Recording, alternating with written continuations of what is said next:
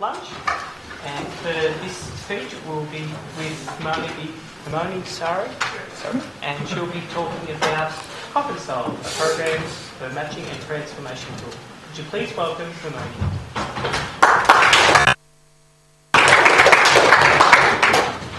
So good afternoon everyone. Welcome to the talk on Coccinelle, a program matching and transformation tool. Can you all hear me clearly? Yeah. So I'm Himangi Saraogi from India. I'm currently an undergraduate computer science student at International Institute of Information Technology, Hyderabad. I worked as a Linux kernel intern with the FOSS Outreach Program for Women in the last summers under the guidance of my mentor, Julia Laval from India. So my project was titled Coccinelle.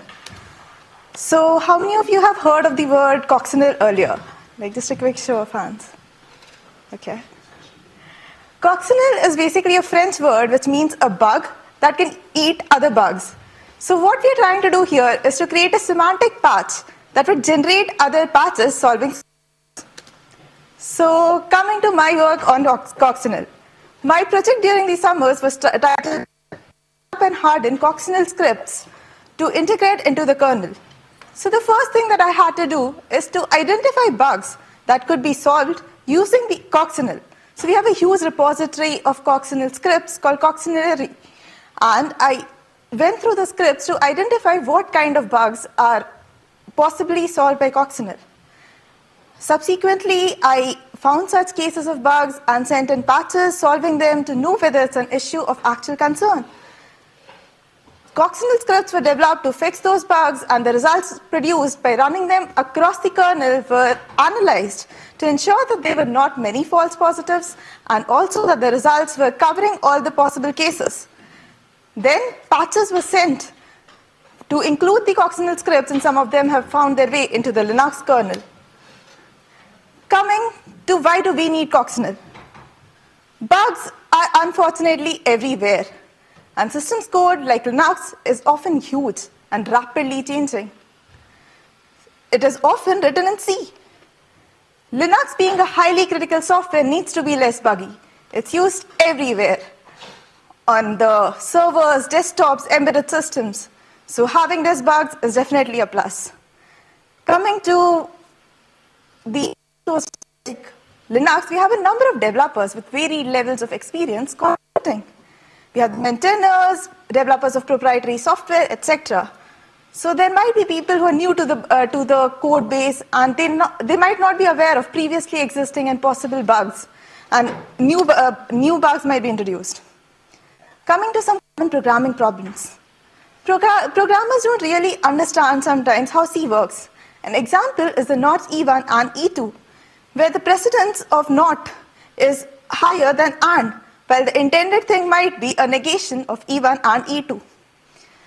A second example is having similar APIs, where we would have a common API but create another specific function for a specific use.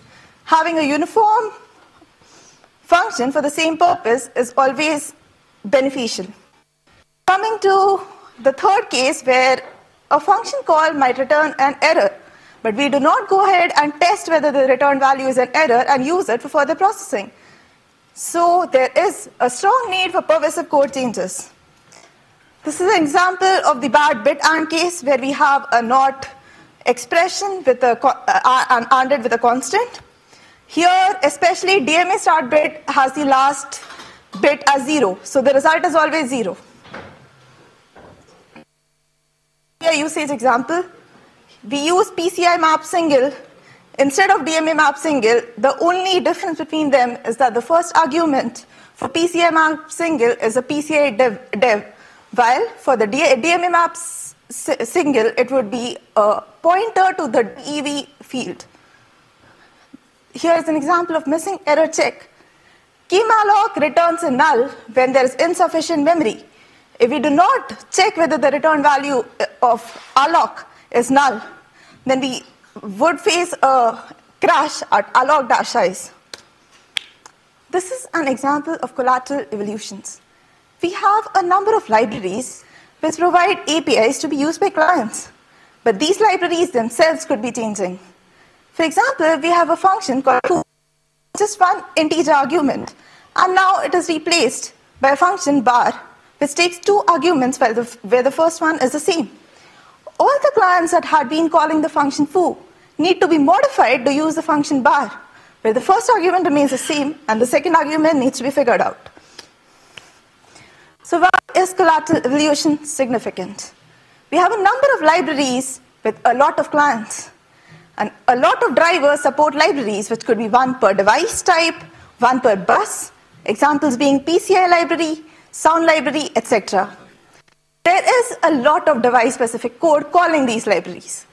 Drivers make up more than 50% of Linux. Many evolutions and collateral evolutions keep occurring. Some examples are adding arguments, splitting data structures, adding or removing getter and setter functions, etc.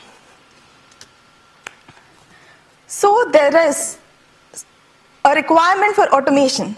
Some of the major requirements being the ability to abstract over irrelevant information. In this case, we do not need to know what the name of the expression is. So DMA-CNTRL needs to be abstracted. We need to match scattered code fragments at times.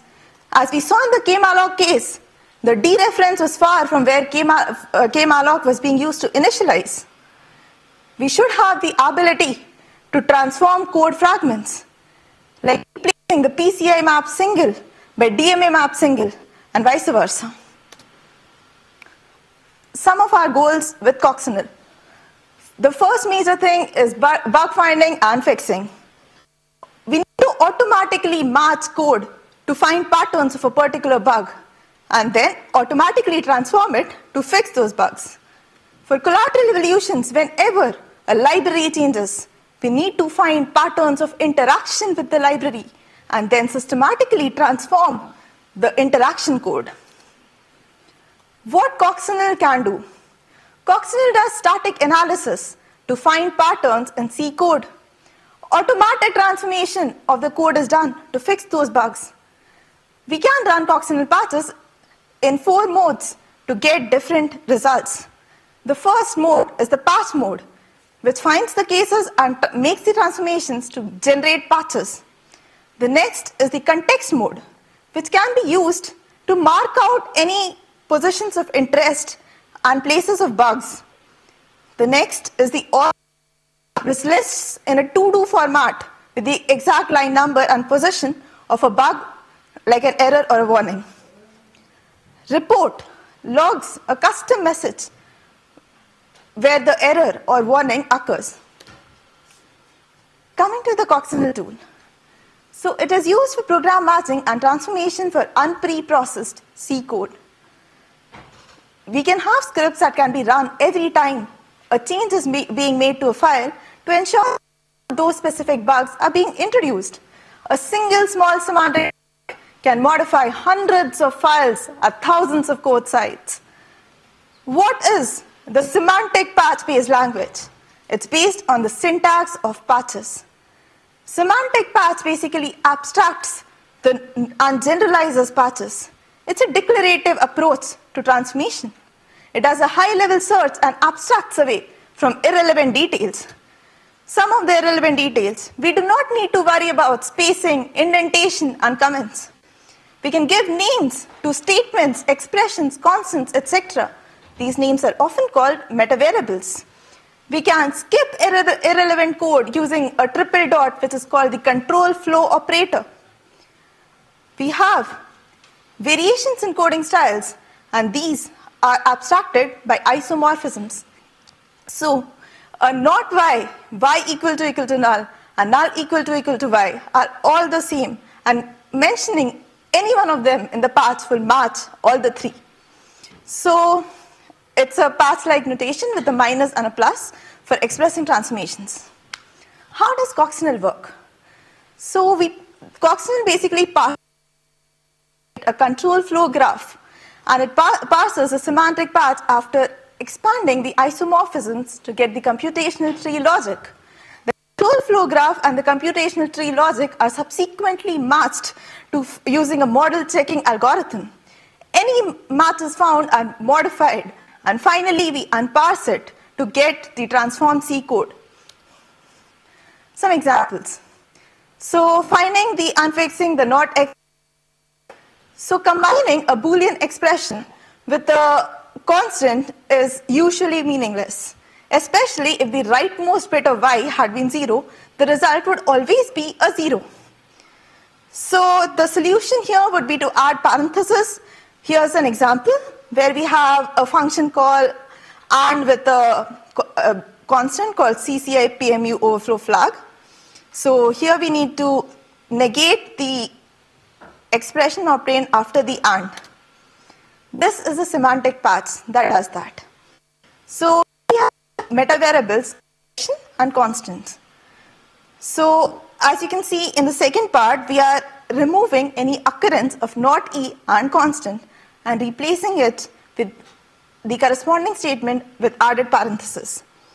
So here we are dealing with a very special case where the y, the not x and y, is a constant.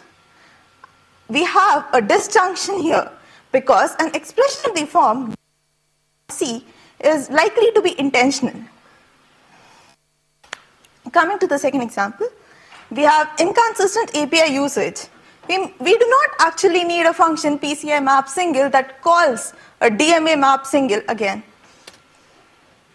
So instead, we would like to make a transformation by removing PCI map single and replacing it with a DMA map single. But for that, we'll have to have the first argument as a pointer to a DEV field and also replace constants of PCI type with the corresponding DMA constants. This is patch that does that. Here we have 4 metavariables of type expression, which are the 4 arguments of the PCI map single. So PCI map single is deleted and we add the function DMA map single, which takes the first argument as the pointer to the DEV field. First argument that was present. After making this transformation, we now have a DMA map single function instead of PCI map single functions everywhere. So we match the 4th argument with the and remove them and replace them with the corresponding DMA constants. This is the third example where we are dereferencing a possible null value.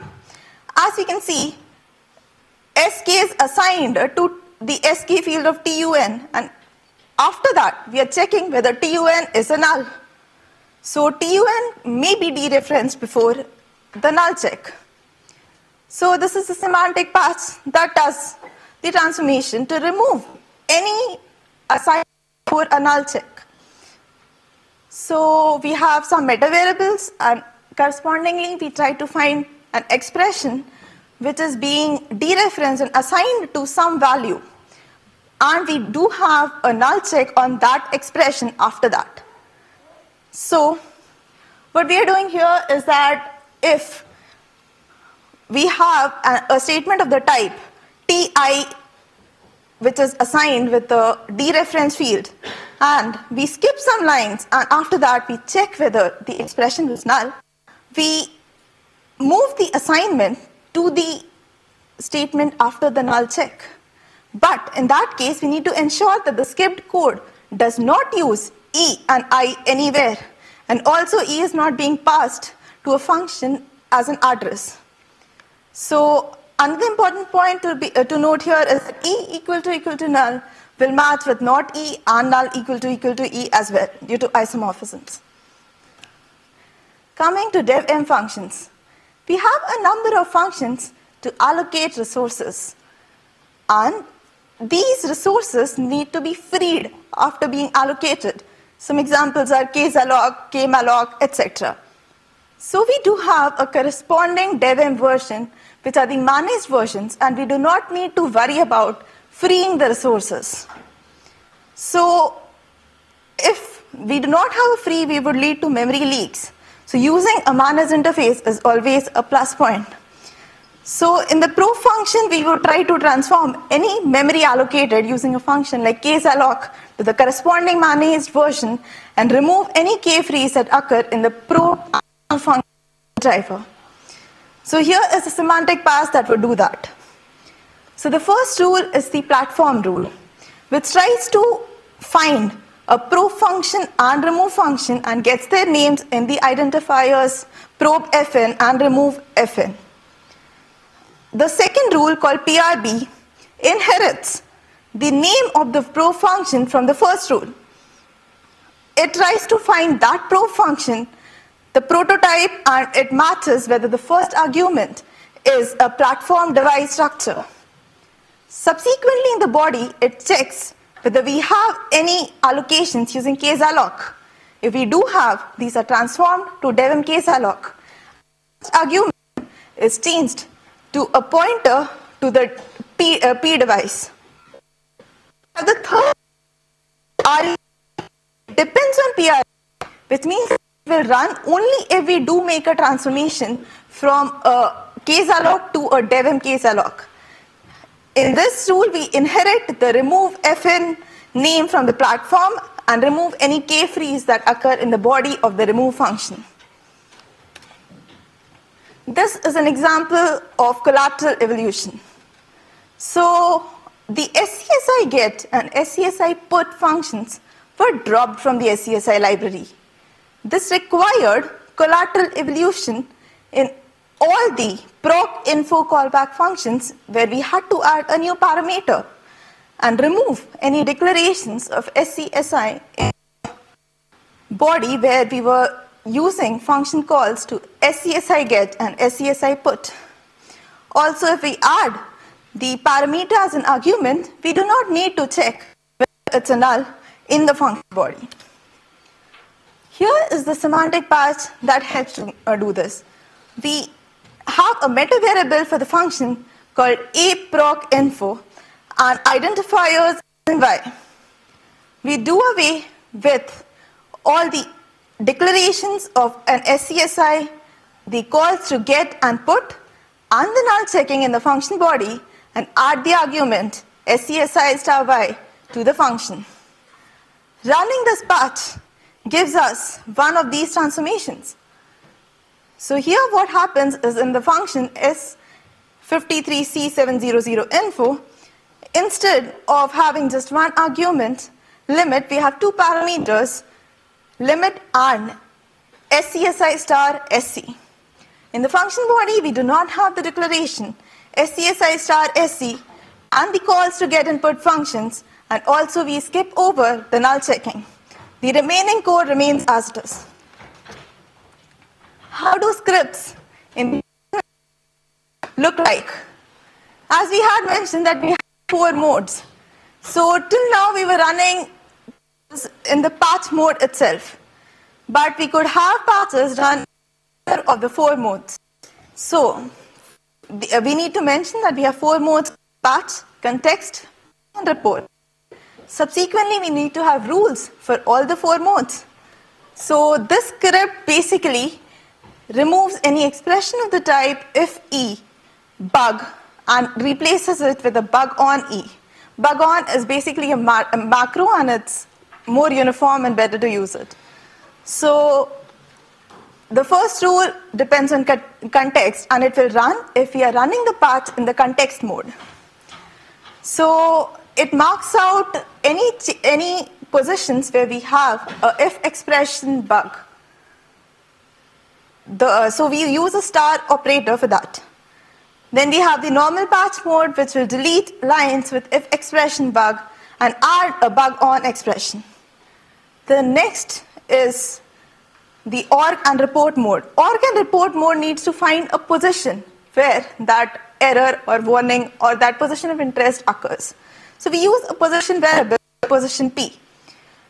Using the statement if expression with an @rate P gives us the position of that particular statement in the variable P.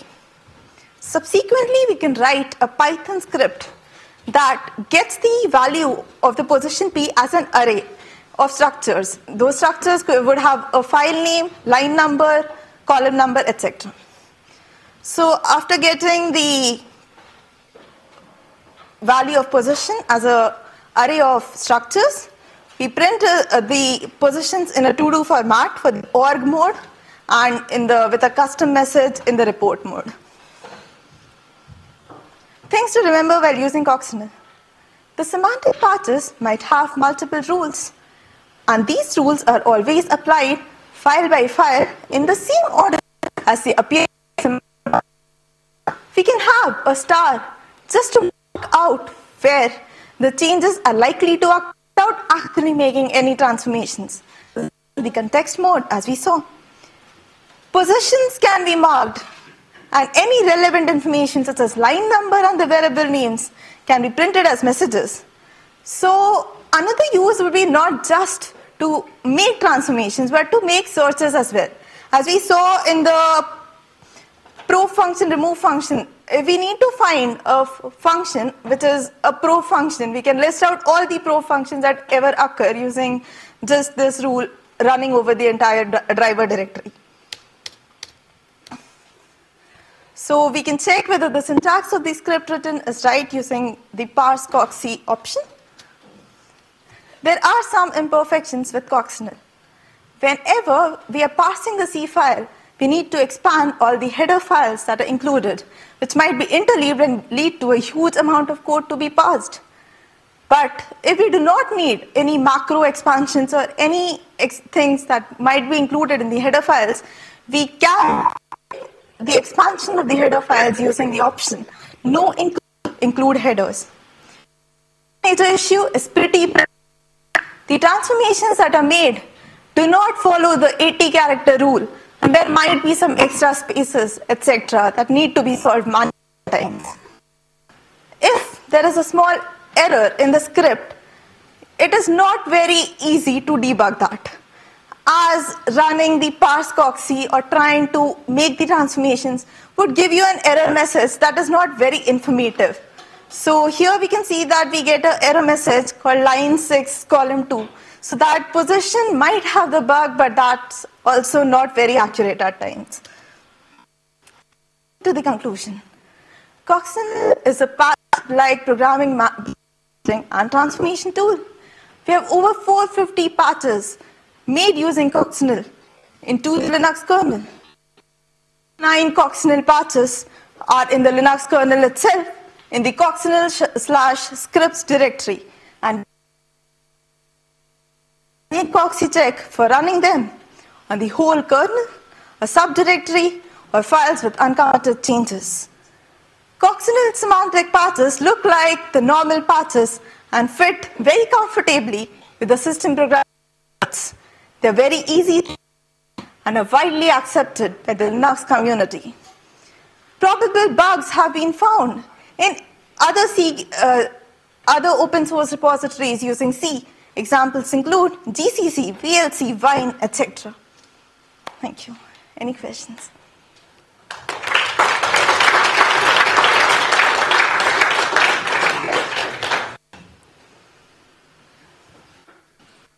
Gotcha. At this point, if anyone would like any questions to ask for Himangi, I'll call for any questions out there. Oh, sorry. Next to me. Are the patches reversible? Yes. So we can have we have a option to make the changes. So we can add a in place to actually make the changes, or we cannot, if we do not use the in place, we can actually have all the patches written to a file instead of being transformed. The code will remain as it is, and we'll just have all the patches. Okay. My second question was, early on you had a replacement of a constant. Yes. Yeah. No, back a bit further, I think. Okay. It was right at the beginning. I've forgotten which one it was. Yeah. But, you'd already pattern matched a fair bit, and you said, now this should be this constant, please replace it with that constant. Okay. What happens if you don't find the requisite PCI constant? DMA ones, yeah. I didn't get you. So you had replaced this constant with the other one after all this pattern matching is done. Yes. And I assume one of the initial constant had to be there. That one, yeah. What happens if it's not there? Okay, if we do not replace the PCI DMA constants with the DMA constants. Okay, actually nothing would happen, but we are using the DMA function call, so having a uniform use of constants would also be desirable. Okay. Any other questions? Okay. I was just going to ask if you had your slides up on your website. Yes. Keep being told. I came in right at the end and I wanted to see it.